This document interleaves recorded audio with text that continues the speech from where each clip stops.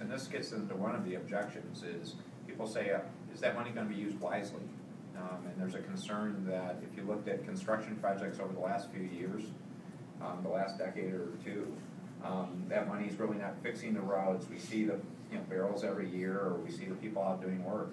And that's an accurate statement because they're really doing Band-Aid work.